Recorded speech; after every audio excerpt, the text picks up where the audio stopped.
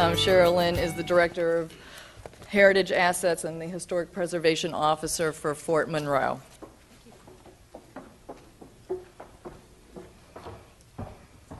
Good afternoon. I really want to thank the National Capital Planning Commission for the true honor of being here. I am thrilled to have this opportunity to tell you about a project I was involved in and see if it might be applicable and helpful here in Washington, D.C. First, I want to thank Robert Kelly for putting my slides together today, and also I have to thank Jim Meadow, who was the Executive Director of the Presidio Trust and the Board of Trustees at the Presidio Trust during all this. My colleagues Chandler McCoy and John Pelka, the architecture firm of Gensler, the planning firm of SMWM, and most of all, George Lucas for paying for it all. Now, just in case you think fitting federal funded projects onto federal land only has to do with Washington, D.C., I would point out to you that what you are looking at is entirely federal land, except for the bridge and this gray area in the back, which happens to be a little city called San Francisco. All of the land that you are looking at is the Presidio of San Francisco. It was started in 1776 as a Spanish stronghold, moved to Mexico, and became part of the United States fortifications in 1849. It was home to the 9th Army until 1994, at which time it was subject to the Base Realignment and Closure Act, better known as BRAC. It automatically became part of the Golden Gate National Recreation Area, which is the largest urban park in our United States. It became part of that park because in the legislation for it, it was stated that if it became, the Presidio became excess to the needs of the Department of Defense, it would automatically become a national park. However, when the National Park Service prepared a $36 million budget for the 800 buildings, 26 roads, 460 historic properties, part of a National Historic Landmark, 1,480 acres, and this amazing view of a certain bridge, Congress balked and said, we're not going to do it that way. We're going to do something new and different. We're going to establish the Presidio Trust, a federal agency intended to be there only to make it economically self-sufficient.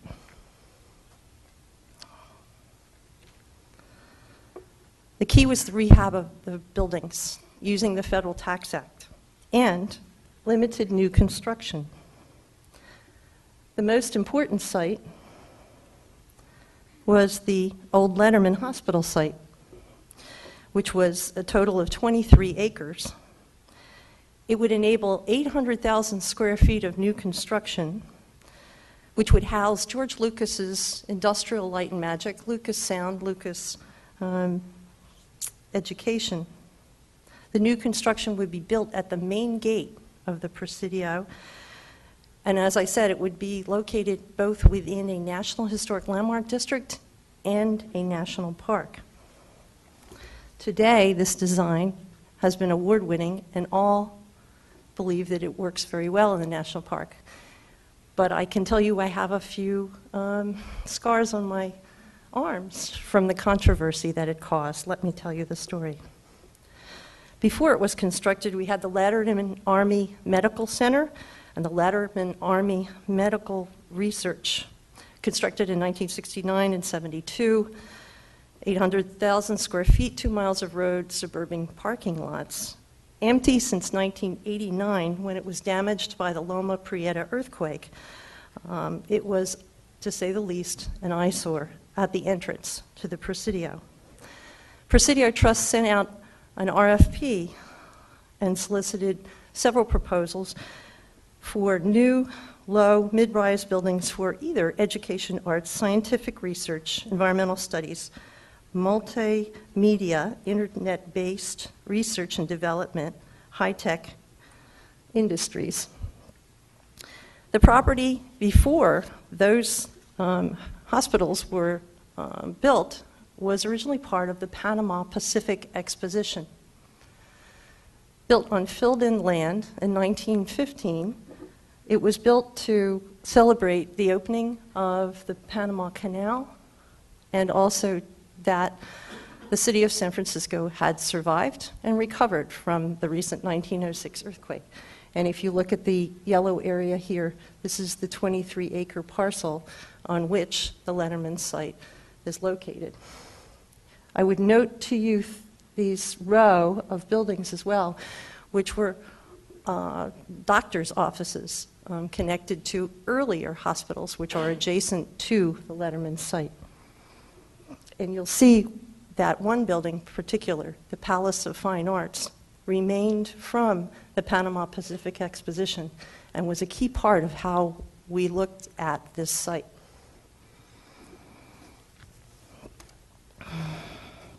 The maps that you're going to see on these slides are from the Planning and Design Guidelines for New Development for the Letterman Complex.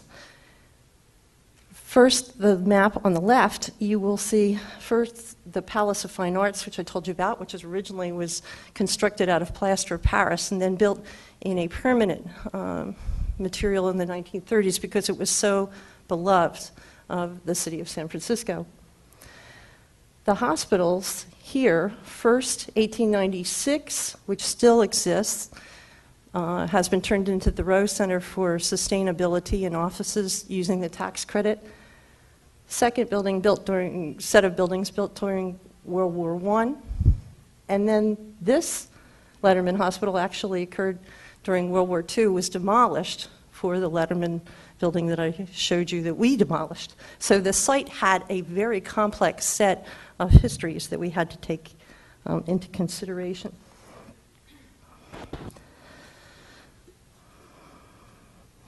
As I stated, we developed planning and design guidelines for the Letterman complex, 40 pages of them with SMWM and the Presidio Trust staff.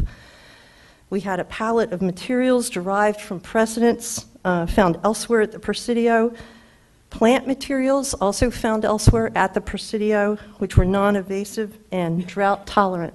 And you can see the importance of, these are the views of the Golden Gate Bridge, if you were looking this way from this site. Most important view of all being the Palace of Fine Arts. An important aspect also was these were all residences. The occupants of these houses wanted to continue to have a view, if they could, of the Golden Gate Bridge. So it was a rather complex site, to say the least. And this is, in fact, the picture of the Palace of Fine Arts and the new construction. You can see the views that were established between these linear buildings, which were very successful because as you came into the entrance, and still today, on the right-hand side, you see the building, but you also see the views of the Palace of Fine Arts. As I stated, we used the palette of buildings from the Presidio itself. We had 460 buildings to choose from. The key things were the red roofs, masonry, windows, porches, pretty simple elements, but ones that were put together in new construction, which was very successful. The 6 primary guidelines that we used, and I think this truly was part of the reason for our success, were they were land use and public access, the natural landscape, the cultural landscape, scenic views, building form, and access, circulation, and parking. Here I have included information on the actual natural landscape itself, where we had lists of where there were riparian corridors, where there were species that we need to be concerned about.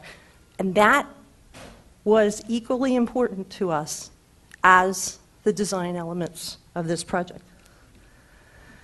Sustainability and connectivity, a key aspect of this project as well. And the end results were narrow, rectilinear bar buildings with lower height, connecting corridors. I think you saw that in the last here. Industrial Light and Magic has a large number of employees, hundreds, all of whom need to be in contact with each other all the time. George Lucas did not want them necessarily outside because it's such a distracting environment, so they wanted to be able to connect between offices using those corridors. Prominence of a public park, which was open to all. Larry Halpern was the designer of this. Worked very well, although initially we wanted something that was a little more structured. Because it was a national park, he felt very strongly it should have a national park feel to it. The views of the Palace of Fine Arts and attention to the edge. This is the edge of the actual Letterman Digital Arts Project, which backs up against that row of doctor's offices that I was telling you about. The keys to our success, I think the planning and design guidelines for site, the extensive analysis and mapping of those 6 criteria. These were not just architectural design guidelines, which I'm most used to dealing with. They included every aspect of the planning characteristics of this site. And we did a lot of research. That's how we knew there was so much integration to the Panama Pacific Exposition. That's how we knew where the natural species and landscape was. Second, I think lots of examples from context. We were able to use the existing buildings that we had at the Presidio to inform the design palette. Instead of tweaking design aspects, we actually eliminated those that were problematic. We didn't try and fix them. We just said when the Gensler team came in with a curved dining room on the edge of this so that the employees could see the Golden Gate Bridge, that would not work. We respected all the design elements equally, as I was saying, and no one took precedence over the other. Though some originally thought that we were on the dark side of things, we think we turned to the light. And I wish you here in Washington, D.C., that the force be with you in designing new construction in historic areas. Thank you.